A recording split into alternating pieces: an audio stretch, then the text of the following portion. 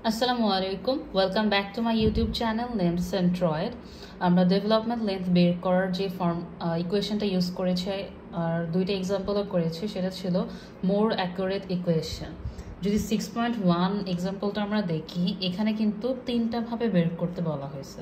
একটা হচ্ছে using the simplified equation of table 6.1, এটা হচ্ছে সেই টেবল 6.1, আর এগুলো হচ্ছে সেই সিম্পলিফাইড ইকুয়েশন।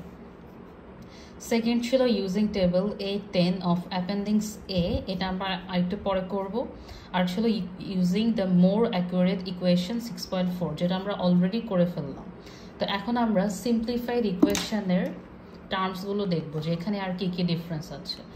এখানে দেখো আমাদের ফর্ম এই যে ইকুয়েশনটা, এটা কিন্তু আর অনেক ছোট যে আগের মোর অ্যাকুরেট ইকুয়েশন ছিল।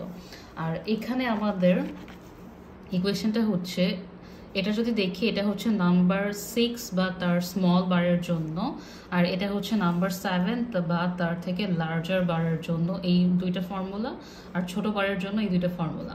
মানে আগের ইকুয়েশনে যেটা ছিল সাই এস বা সাইজ ফ্যাক্টর, নাম্বার 6 এর জন্য সাই এস এর ভ্যালু ছিল 0.8, আর 7 বা তার বেশির জন্য সাই এস এর ভ্যালু ছিল 1।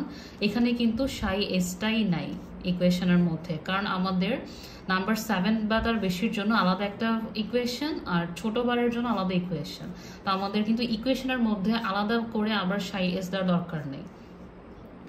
এখানে এলডি ইকুয়ালস টু হচ্ছে এফওয়াই সাই টি ইন্টু সাই ই, সাই এসটা নাই, divided by 25 lambda root F C prime into DB. এই পোর্শনে আরেকটা স্মল পোর্শন নাই, যেটা হচ্ছে CB plus KTR divided by DB, ওইটুকুও নাই।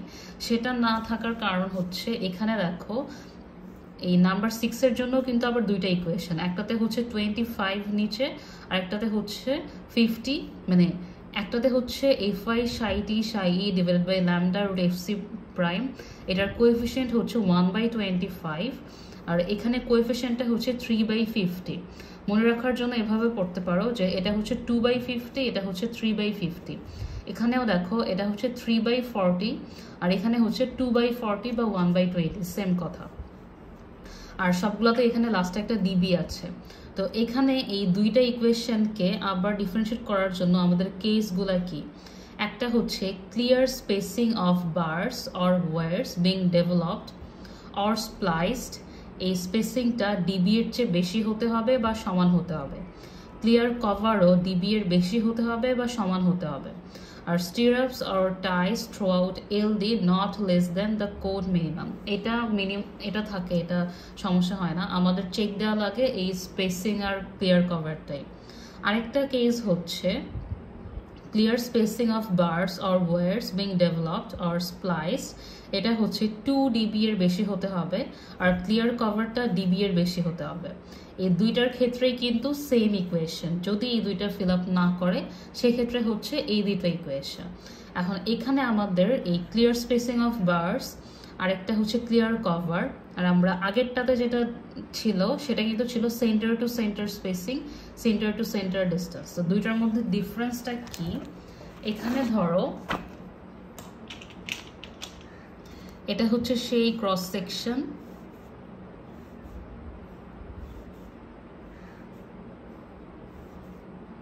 আর এই হচ্ছে বার, টেনশন বার, যেগুলোর আমরা এলডি বের করব।